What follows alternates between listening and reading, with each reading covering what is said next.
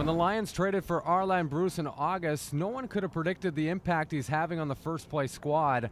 After losing their first with Bruce in the lineup, BC's won 7 straight to move into first place in the West, despite a dreadful 0-5 start. Arland's, he's been hugely critical to us. He's come in, really gotten up to speed quickly, and if nothing else, he brought that air of confidence, that another veteran presence to the offensive huddle, and he's been a big reason we've been better on offense.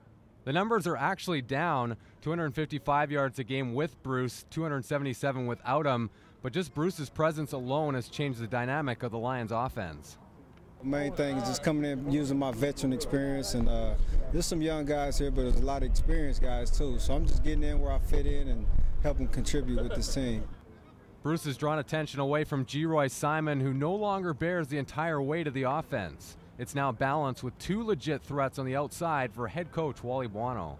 With G-Roy getting a lot of attention, people know who Arland Bruce is, and when you play us now, if you put too much attention to G-Roy, Arland's been very effective. The man who came to the Leos from Hamilton has caught 34 passes for 505 yards in 7 games, but more importantly, he's brought a winning attitude. Anything that I do, I want to win, and I definitely brought that. When I first got here, it was a beautiful weather. The sky train, I haven't experienced anything like that.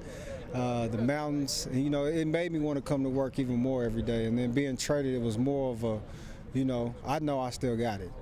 So it was kind of like, are they doubting my skills? So it was more of a motivation within myself to continue grinding and keep being a professional player.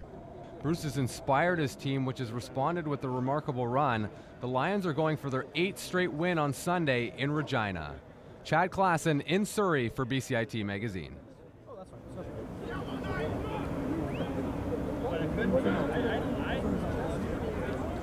After